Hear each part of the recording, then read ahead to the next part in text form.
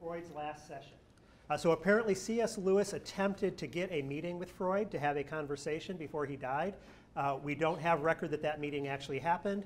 A playwright, Mark St. Germain, a very good, very smart playwright, who also he wrote the play The Question of God, which some of you might be familiar with, said, well, what happened? What would have happened?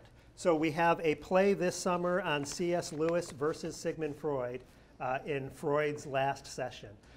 So very exciting for us. And what we're going to do, I just talked with the theater people this morning. For our next C.S. Lewis Society session in April, I'm going to schedule the theater department to come in to talk about the play, maybe read a scene from it, and just talk about what the ideas are behind it, some of the dramaturgy behind it. So Margie's having Margie just found out we're having it. But don't worry, Margie will take care of all the details. If you have any questions at all, go to Margie, ask her. Yeah, give us a few days to get this one organized, but we'll get it there. Anyway, so glad to see you here today. Many of you weren't here last time, and Dr. Brown presented, and at the end of that presentation, he opened it up for discussion, and we began what I thought was a wonderful and exciting discussion that I had hoped would be happening on campus years ago, and it has to do with the arts, and what role do we as artists, and I really consider everyone that comes to my classes, at least, an artist, in various forms. How do we communicate Christ through our art?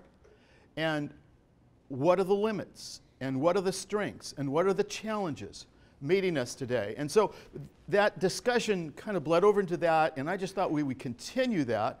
And so I've invited 3 reputable men, questionable men, to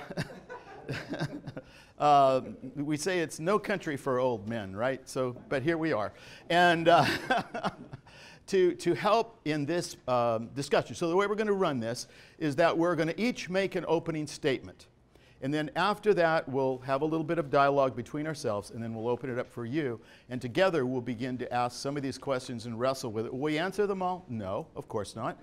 But we'll begin a dialogue that I hope continues in the hallways, in classrooms, in our homes, and just in every environment that we find ourselves in. Now, I have a little thing here called Artistic Orthodoxy or God-Breathed Imagination. I handed out to some of you. I wrote this years ago, but I just thought it sort of was a good introduction to what we're trying to do today. It doesn't mention Lewis so much, but it does mention the arts and film and writing and those kinds of things. And so just as an introduction, if you don't have it, don't worry. On the second page of this, I have one of my favorite Lewis quotes, and if we have time, we might be able to unpack that from Experiment and Criticism. So let me just begin by saying this.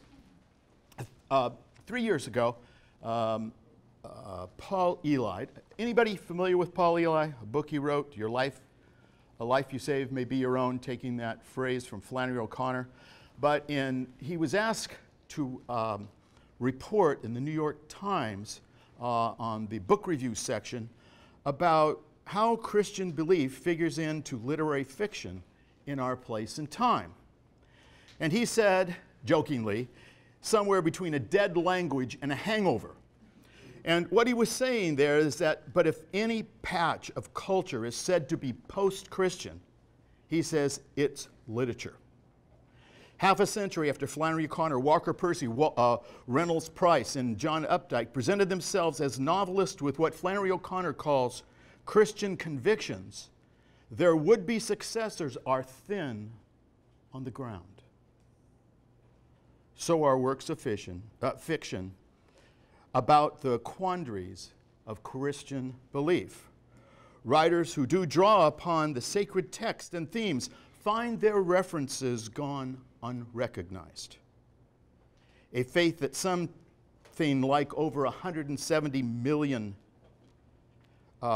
adherents in the United States, a faith that for centuries seeped into every nook and cranny of our society, now plays a much lesser role. The obvious answer to what is going on here and where has belief gone, is that in America today, Christianity is highly visible in public life, but marginalized or of no consequence to a great many American lives.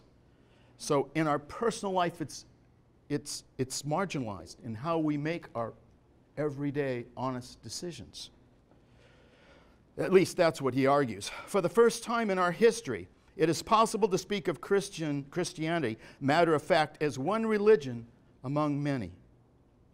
For the first time, it is possible to leave it out of the conversation altogether. He actually gets this argument, I believe, from Charles Taylor, if you're familiar with him, in his wonderful book, Secular Age. I recommend it to you. It's like this thick, but you know, thick books are good too. If you want the short version of it, Jamie Smith, if you're familiar with him, has written a thinner book that explains everything that Charles Taylor is saying there. But Charles Taylor is one of those giants in our area that speaks to us. So half a century ago, Flannery O'Connor framed the struggle that we face as Christian artists is to make belief believable, as a struggle for the attention for indifferent readers, viewers, listeners. The religious aspect in a work of fiction, she insists, is a dimension added, not one taken away. And she explains how that she said, to the hard of hearing you need to shout, and to those almost blind you need to draw large pictures. Today, the United States is a vast Home Depot of do-it-yourself religion. But you wouldn't know it from the stories we tell. The religious encounters of the kind C.S. Lewis and Flannery O'Connor described forces us to take a personal look at our beliefs and how they figure into our own lives. How we decide just what is true for us and what is worth acting upon. I consider this question absolutely fundamental for not only the school, but for the church. If we do not take back the arts, if we do not find ways of communicating through dance, drama, theater, literature, we will lose this next generation. So, in my opinion, and this is only mine, these other men can all maybe disagree with me, but we have a very large topic to talk about. And so, three great experts. We're going to start with Andrew Quick. And I've asked each one of them I sent them a little material, and I just asked each one of them to comment on C.S. Lewis and the arts. Andrew? Thank you. What do the arts have to do with Christian witness? I looked at this question and I didn't like it very much, because I think what he's really implying, my good friend Dr. Fraser, is how do we witness through the arts? How do we use it? How do we propagandize our faith through the arts? And I am against that, because art and propaganda are not the same. And so this is a crucial subject that we need to discuss. Is it the wrong question? The idea that the arts have to do Christian witness, which I think he implies but he didn't state, is repugnant to me. It reminds me of the good Kendrick brothers down at Sherwood Baptist Church, whose every film is a kind of visual sermon on failed marriages, Fireproof, Bad Fatherhood, Courageous, Prayer Warriors, War Room. They're trying so hard, but it's not getting anywhere. Does bad art help the spread of our faith? I'm not sure it does, except anything which causes us to think seriously about the human condition may bring us closer to the reality of Jesus Christ.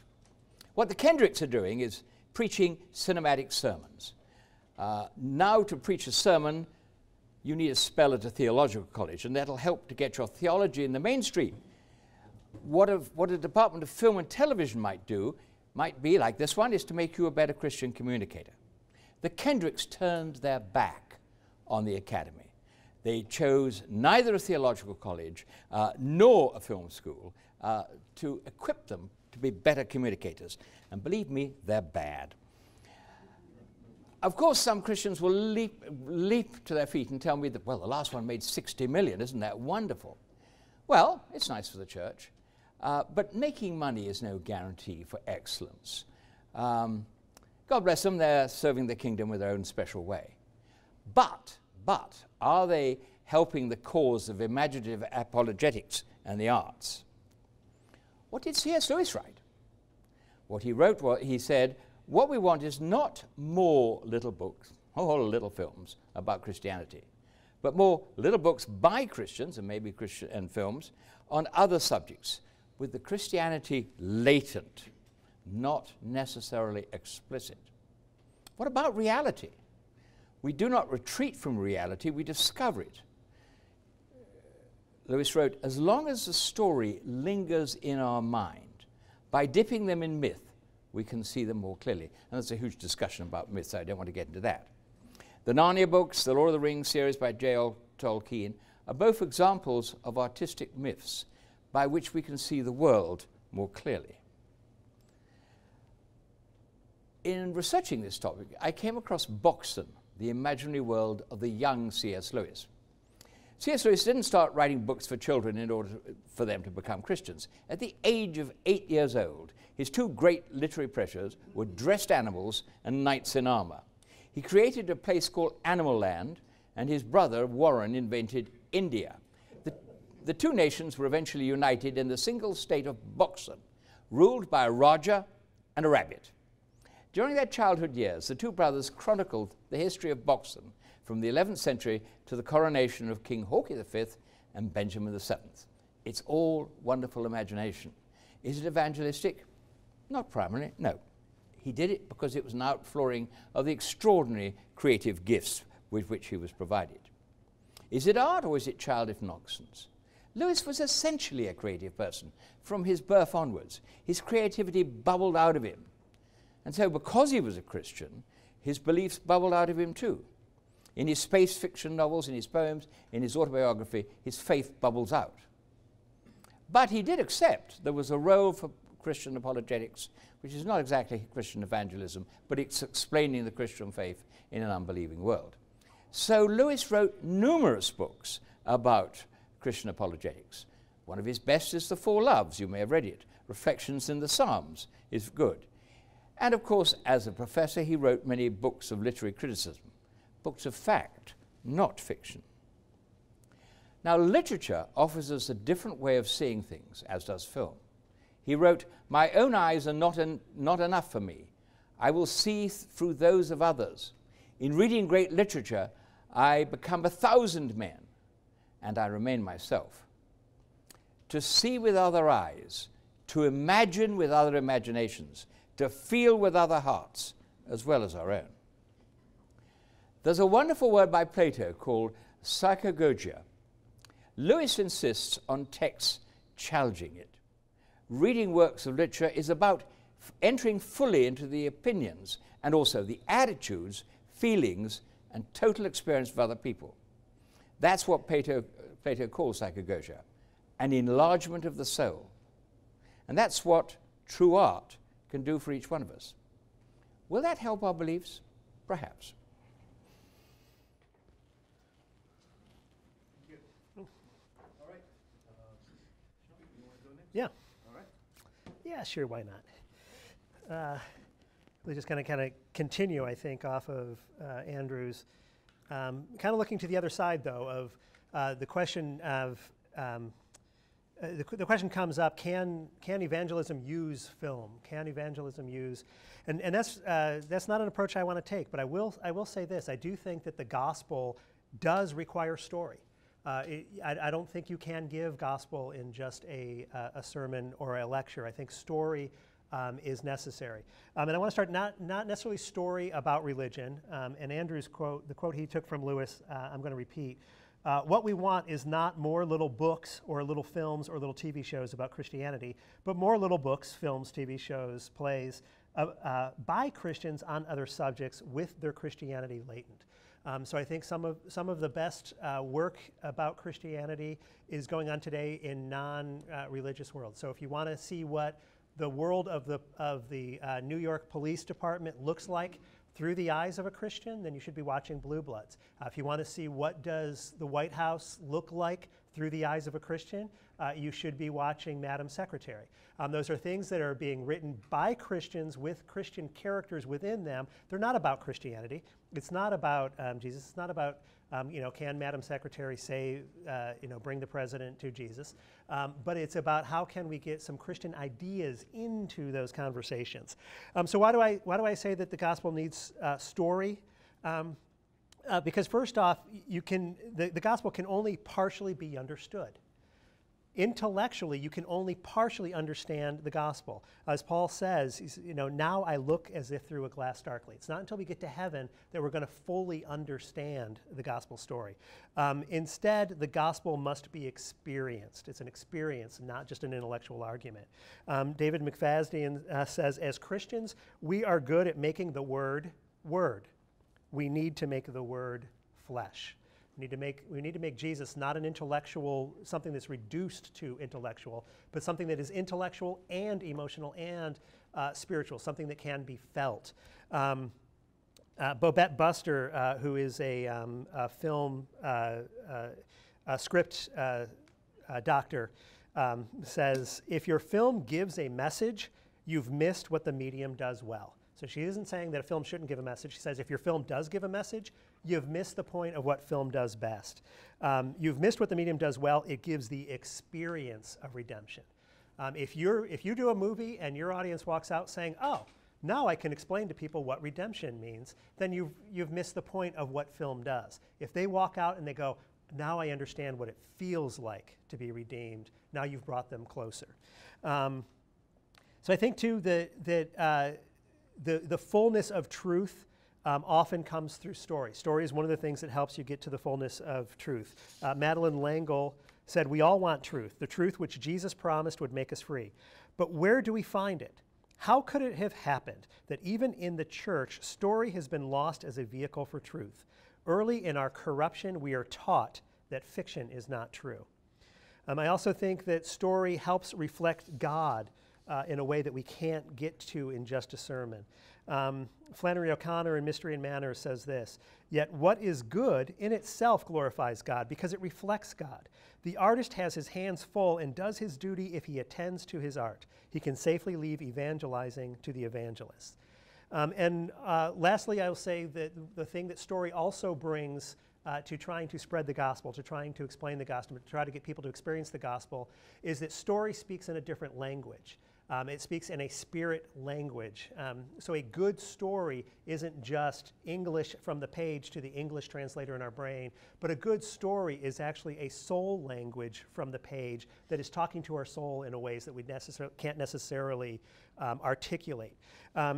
Ken Geyer in Windows of the Soul, in talking about movies that he's watched that have just transformed him through the watching of. He says, when we see such stories with all their hardships, colors, and juices that moves us in ways that principles and prohibitions can't. They move us not by external forces, but by internal ones, not by law, but by grace, by the quickening of our conscience and the stirring of our hearts. And then I'm just going to wrap up my comments by pointing out that there is an argument that can be made by beauty that can't be made by the intellect. Thornton Wilder, playwright, in his foreword to The Angel That Troubled the Waters, says, didacticism is an attempt at the coercion of another's free mind, even though one knows that in these matters beyond logic, beauty is the only persuasion. So I think the gospel is something that goes beyond logic. It is logical, sure, but it goes beyond logic. And when you're in the area that goes beyond logic, beauty is the only language that can speak to it. That's all I have to say. How about you, Gil? Do you have anything to say? Dr. Elfgren.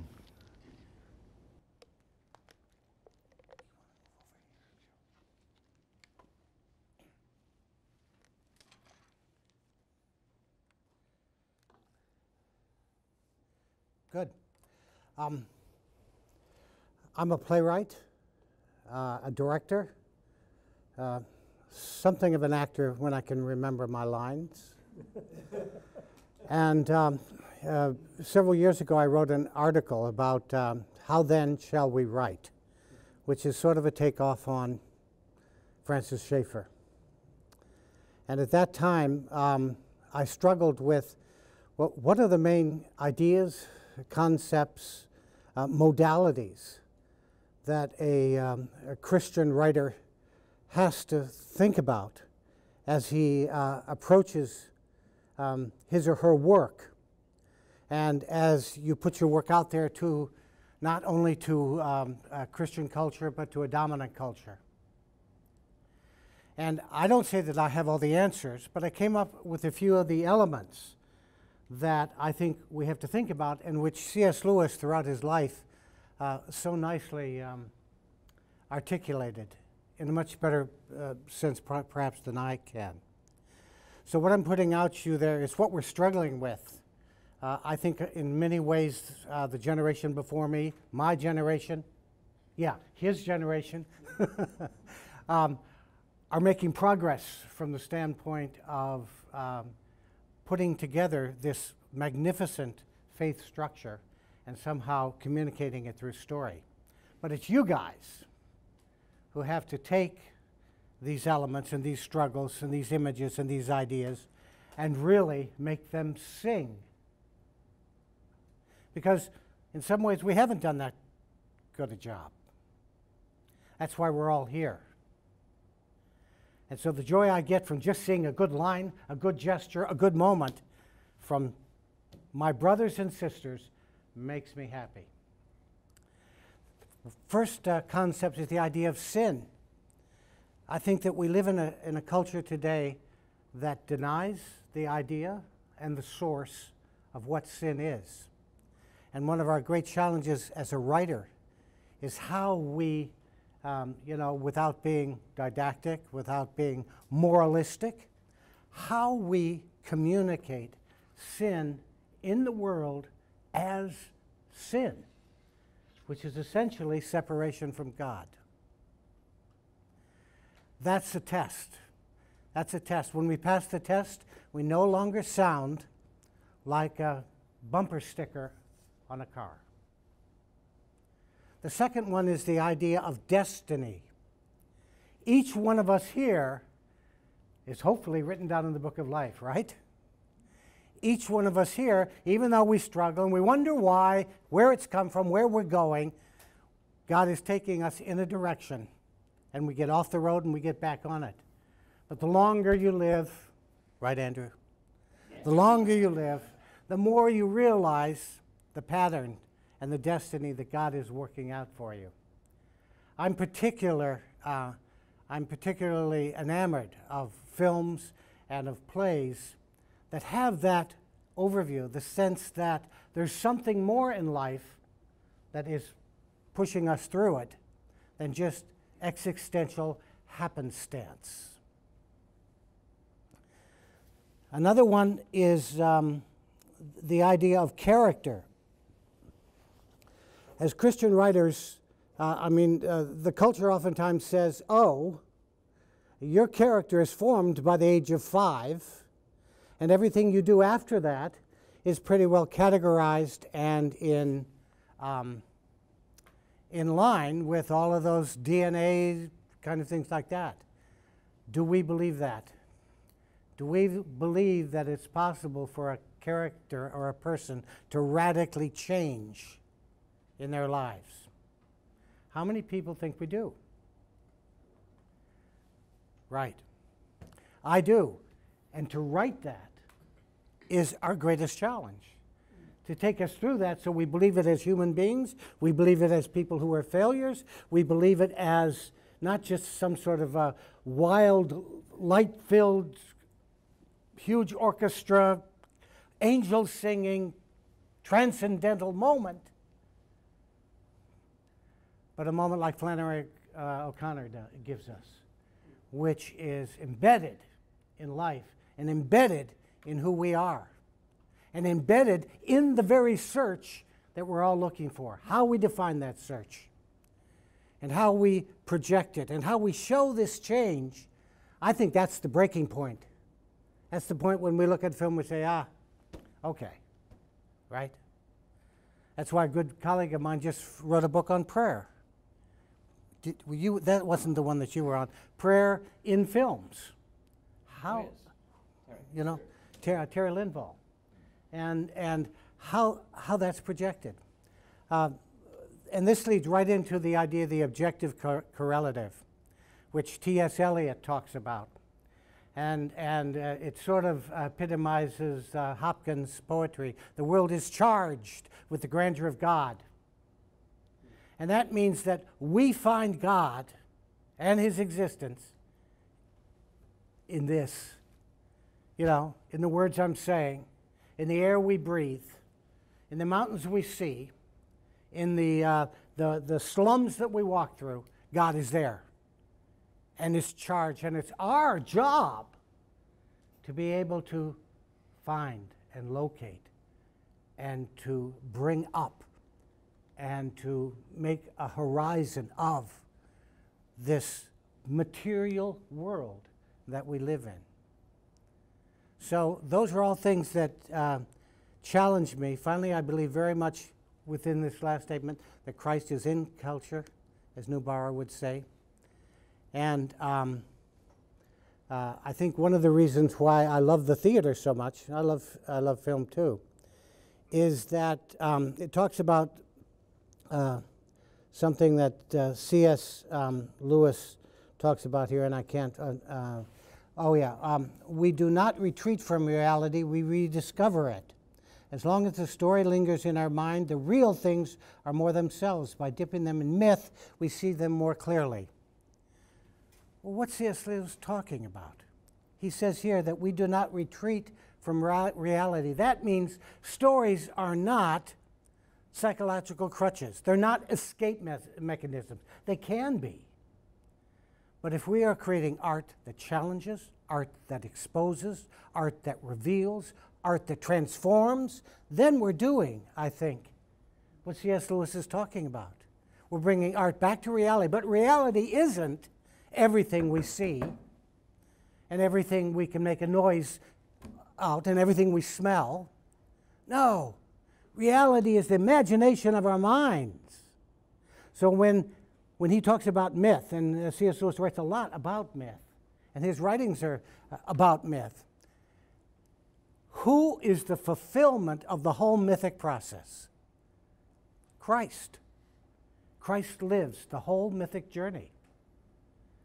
Nietzsche talks about, and thus spake Zarathustra, scrambling in the roots of our culture to try to find our mythic roots.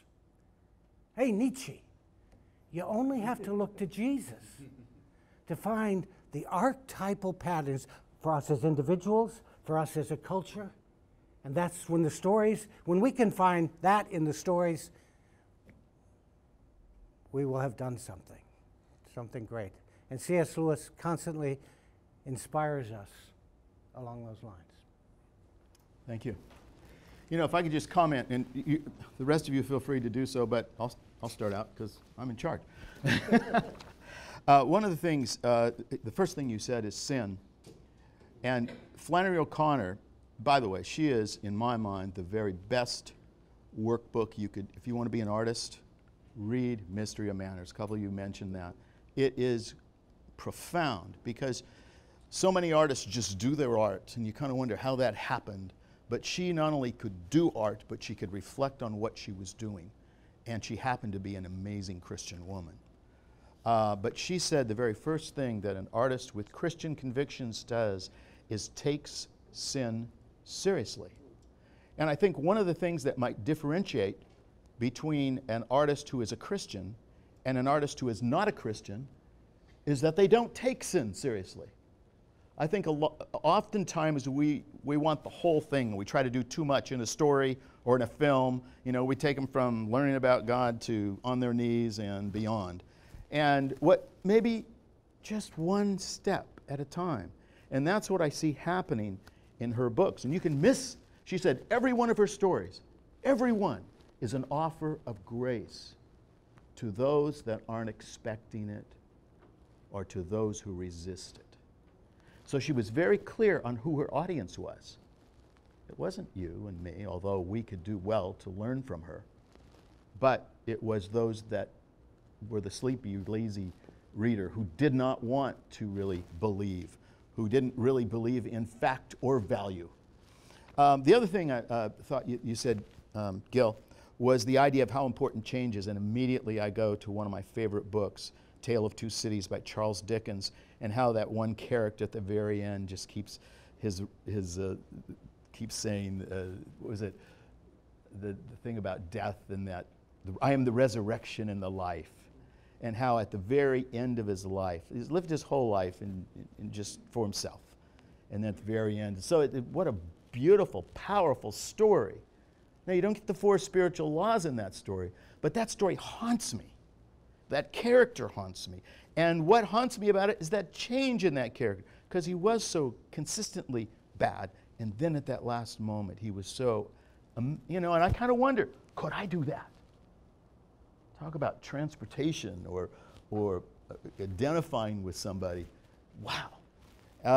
Then the last thing I would say with what you said about that search Lewis called, as we all know, longing. And so there's that longing. So what you were saying also has a strong connection with Lewis, sometimes joy or longing, that longing for something else. Anyway, those are just my thoughts on what you had to say. What's the German word he used for that? Longing, remember? I don't remember. Hmm? Yeah, I'm not going to try to say that. My mother Well, was if you German. look up a dissertation that was written here by Tim Wright, his whole dissertation is on the idea of longing in C.S. Lewis and in culture in general. I want to pick up on your comments, on his comments on sin, and how O'Connor tells us that the first thing we have to do is take it seriously. And I think there's 2 sides to that. One is the kind of the secular side of, well, sin doesn't matter. Yeah, what matters is today, what matters is now. I think the other side of it, the way that Christians don't take sin seriously in their fiction, is they confuse sin, or they say that they simplify sin. They say, well, sin is a set of rules. So I'm going to explore the sin of adultery, and well, adultery. The Bible says adultery is wrong, so adultery is wrong, so don't do it. All right, there we go, right? As opposed to, well, it's not a list of rules. It's not about, it goes something deeper. It's like, well, sin is a sickness. Sin is something that damages. Sin is something, it's not just, oh, you didn't do what Daddy said to do. There's more to it. I think, I'm reminded, David McFadden tells a wonderful story, and I'm not going to tell the whole thing, but about a young Christian actress who came to him for advice because she was in an acting class, and they wanted her to say the F word. And she broke down because she couldn't say it, and so she came to him crying, saying, I don't know what to do, I don't know what to do. And he says, well, why won't you say it? Well, it's a bad word. Well, why is it a bad word? She's like, that's a stupid question. Everybody knows it's on the list of bad words. That's why. And he said, until you understand why that word is a damaging word, you don't understand what that sin really is. And he goes on to say, what does the word mean? Well, it means to have sex, right? To procreate. Taking something that God ordained as something beautiful. Well, how do we use it? When you say F you to somebody, are you saying, oh, you are so beautiful, I would like to procreate with you? No, you're saying kill you. Oh, so we're taking the word that is the substitute for creation of life, and we're using it to say kill, right? We have subverted nature by how we use that. That's why it's a bad word, not because it's on a list. So I think that's part of what our obligation as Christians who are artists, is when we're dealing with topics like sin, is to take it seriously. And not just to say, well, we all know as Christians we're supposed to vote according to a certain party. Well, that's not what Christianity is. Well, why would you vote that way? Why would you take that? Well, as Christians we all agree that we do this. Well, why do we agree to do this? What is it under that? Yeah, that's right. God is much less of a prude than many of us are.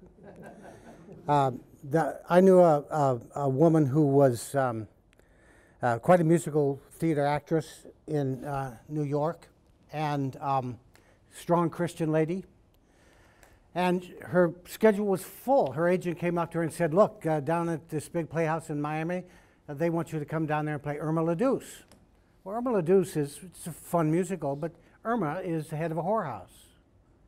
So she doesn't want to do it because of her faith. And so she says, well, I've got 3 things blocking it. It's not possible at all. If those 3 things disappear in 2 weeks, I'll go do it. They disappeared. She went down there, played the role, did a wonderful job, and did what? Had an unbelievable transforming impact on several members of the cast. So God is oftentimes looking, you never know how your art will be used. And sometimes we put up these, again, bumper sticker kind of definitions which keep us from really engaging that culture out there.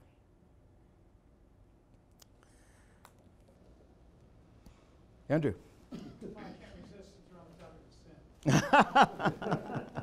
This is Andy Friedman, our most recent professor. He's our youngest professor. What I did want to comment is, you know, when you say this idea of secular or cultural man discounting sin, isn't the effect of that a little bit of kind of turning yourself into a deity, deifying yourself if you discount there's no sin? And I guess where I'm going with that is, in thinking of that logic, it seems like when we communicate through the arts, we somehow want to reveal that you're not a deity, that sin is an existing thing, and that in dealing or wrestling with that, there's need of something more. That longing that you were talking about, Tim Wright discussed. And I guess this image may or may not work, but the question would be, when you see a Kendrick film, and I'm with you, Andrew, you know that, I'm not too crazy about those on-the-nose Christian films. Do you feel like they rush to the light and in the process skip the tunnel? We know the image of the light at the end of the tunnel, right? Well, the tunnel's too short, or the tunnel's got holes in it. There's a lot of different things. You can impact that part of the story when you get to the light of the resolution. Yeah, I guess just talking a little bit more about this idea of how, as Christian artists, we work with and handle sin as the material in our stories. Yeah, I think with anything, it's being honest in how we portray it, and I think this doesn't matter whether you're a Christian writer or a secular writer, but you put something out there and you honestly follow. Well, what honestly happens? Let me find. I'm not going to find it, but Dorothy Sayers says that there's no greater test of a theology. Oh, here it is. There's no more searching test of a theology than submit it to dramatic handling. Nothing so glaringly exposes inconsistencies in a character, a story, or a philosophy as to put it on the stage and allow it to speak for itself. Which only, of course, works if you're being honest with it. And that even goes back to treating it seriously, I think, is part of the way of saying it. For example, the movie The War Room has. There's a lot of lovely things about The War Room. I think especially within the acting. But my problem with The War Room is in the writing, and my problem with The War Room is I don't think they treat prayer seriously. I don't think they're serious at all about prayer. And what I mean by that, for those of you who've seen it, isn't that they don't revere prayer, it's that they did not test prayer. They said prayer will solve your problems, and prayer does. They pray, and there are no problems. They don't go through the darkness to the other side of the problem. They don't see what prayer does through time. Instead, prayer is like the instant fix. So they're in my mind, they're lying about the power of prayer. And by lying about the power of prayer, in my mind, they're not taking it seriously. I liked how you said, like, the tunnel too short. What we in the constant battle between Catholicism and Protestantism, one of the battles is the overemphasis on Good Friday in Catholicism, or the lack of emphasis on it in Protestantism, and we need that blend. The fact of the matter is, we don't go from the triumphant entry to the resurrection. We have to go through the week. And all of that week encounters, you know, including Wednesday, including Thursday night, including Friday, including Saturday, the hopelessness of a world without Christ. We had an entire day where hope was not in the world before the resurrection. And I think with all of our stories, anything that we're testing, whatever we're writing about, if we're going to write about sin, if we're going to have a couple that's having an affair, we don't need to say this is bad. What we need to do is be honest about what does that do? What does that do to their relation? What does that do to their lives? What does that do to them as human beings? What does that do? And if we see if we go through the journey, that's really, I think, where we show the power of sin. It's never about saying, oh, don't do that, that's bad. It's about going. So if anybody, and you don't have to admit it in this room, we are being recorded, if there's anybody who's seen The 40-Year-Old Virgin, there's secular writers who took the concept of virginity seriously. And all the way through to testing it. And spoiler alert, when you get to the end of that movie, the 40-year-old virgin keeps his virginity until his wedding night. And that wedding night is both first the most disappointing thing in his life, followed by the most glorious thing that he could ever imagine. They took these people who were not going out and saying, you must stay a virgin, you must stay, there was none of that in their view, because that's not their worldview. But they said, well, let's look at it. Why do people do this? Why do people have purity rings? Let's look at it seriously. Let's see what are the consequences of it. And it goes through the darkness. That, you know, Steve Carell's character does not have an easy ride getting to the end. He's tested very, very strongly. So I think that's how we talk seriously about sin. I think that's how we seriously talk about virtue. Yes, I think in the 20s it was the ambition of every young man leaving university was to write the great American novel. I think in the 21st century, it's to make the great American film. And I think people are trying to do that. I'm enormously impressed by the work of my colleague Gil Overgreen. Very imaginative, very challenging theatrical work. We should write a film next. What do you have? And it should be on Kierkegaard. But I think that there's some good signs of hope. Not everybody likes Tyler Perry, but he boldly takes really difficult situations and some real suffering. He doesn't hesitate to make an R-rated film if he chooses. That's the kind of reality, and he's good at reality. And I think that we've seen in the last 3 years, and I'm writing about this now, quite a renaissance in films that are truly challenging, some made by Christians and some not. You see, I don't think we necessarily find the truth in Jesus Christ by watching a Christian film. People find faith in all sorts of different ways, and maybe in secular films too. I have somebody who became a Christian after watching The Big Chill. Well, of course. Actually, I interviewed a person because I was doing a study on conversion experiences, and the conversion experiences started with The Big Chill, and also with Amadeus. I found, you know, I only interviewed maybe 20 people or something like that, but all the way through, where did it begin, where did it end, go all the way 2 or 3 hour interviews. And I was totally shocked. Jesus Christ Superstar was the third one. So of those 20, it was like 3 that their conversion experience started with film. And if you think about it, film puts you in a darkened room, it focuses your attention, and it could, if the film's good, ask profound questions. And all of these were not necessarily Christian films. I think the closest would be Jesus Christ Superstar, but that's made by, what, Norman Jewison. I think he's Jewish, so he's not a Christian. Written by 2 atheists. 2 atheists, okay. And I found 3 people that those were the films that started their conversion experience. And my question is, what the heck are we doing as Christians? Why do we have to make these other kinds? And I totally agree with, you know this because we've talked before, of these other kinds of films. I don't even watch them because the very first thing I think is they're too simplistic and reality is thrown away. I don't relate to them, and not many Christians relate to them. And some do, but certainly my non-Christian friends don't. And they're sentimental, and their characters are usually one-dimensional. Right. I think one of the reasons that I love the theater so much is, one, you can go out and do an Elfgren play for $10,000 rather than $10 million. And that's encouraging to get your things done like that.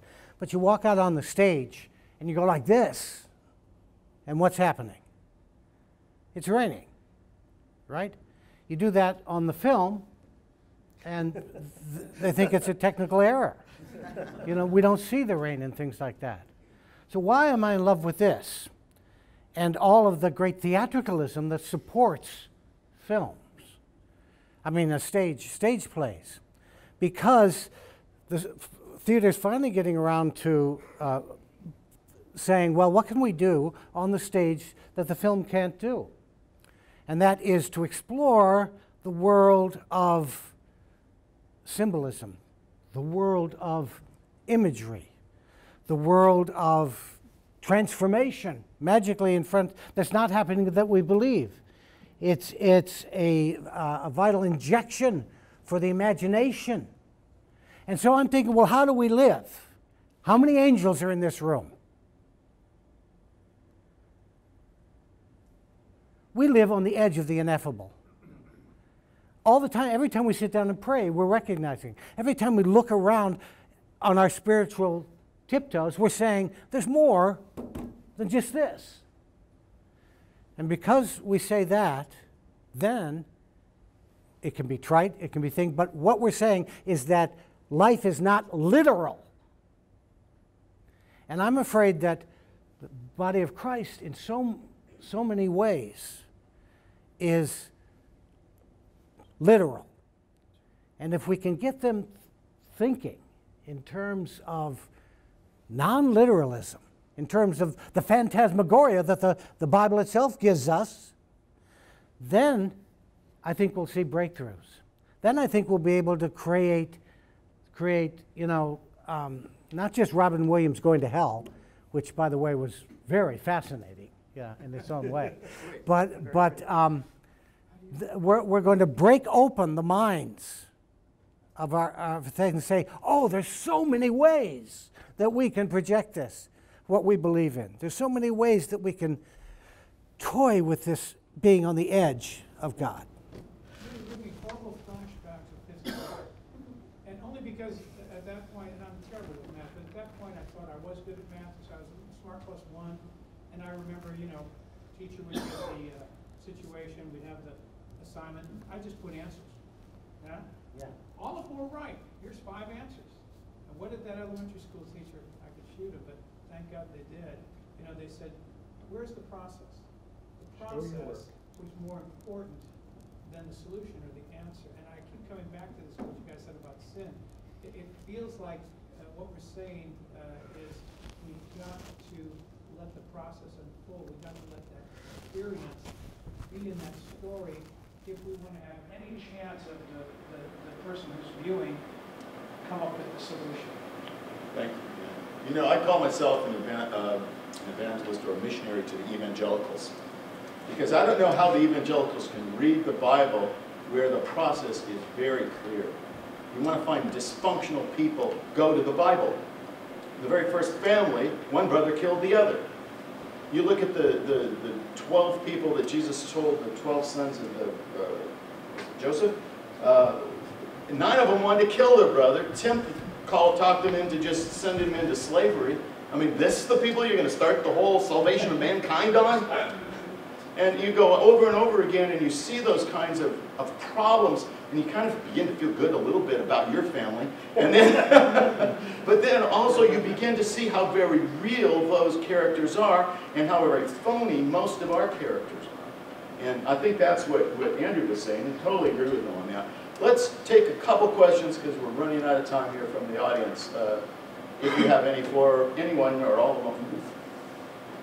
Harold. Yes, sir. I guess this is probably relate more towards film and theater. But how would there be any guidelines or, I don't know, comments on how do you portray sin without sinning yourself? The question is, how do you portray sin without sinning yourself? Well, I don't think that's too difficult. Novelists throughout the ages have managed to write appalling situations about being pondered themselves. Charles Dickens was one. The Old Testament is definitely an R-rated book. But film. But on film, yes, Yeah. I think film writers can do this. This is the art of the imagination. It's a gift of God, but I think we get right about it. The question is, you can be understand it, but be apart from it. Do you agree, Sean? Yeah, it's a tricky question depending on what the sin is. I think it's very easy to murder somebody on film without actually sinning, because we're make-believe, we're pretending, we're taking on characters. And there's a contract we have between the film and the audience, saying, you guys know we're actors, we're not really, this really isn't Bathsheba, this isn't really David, right? You know that, right? Now, where it gets tricky is, well, what about the sins that you are actually performing the sin? What about taking the Lord's name in vain? What about certain acts of sexuality where, oh, they're actually doing it, they're not just pretending that it's being done, there are two physical bodies in the same space kissing each other or whatever. And that's a much longer discussion.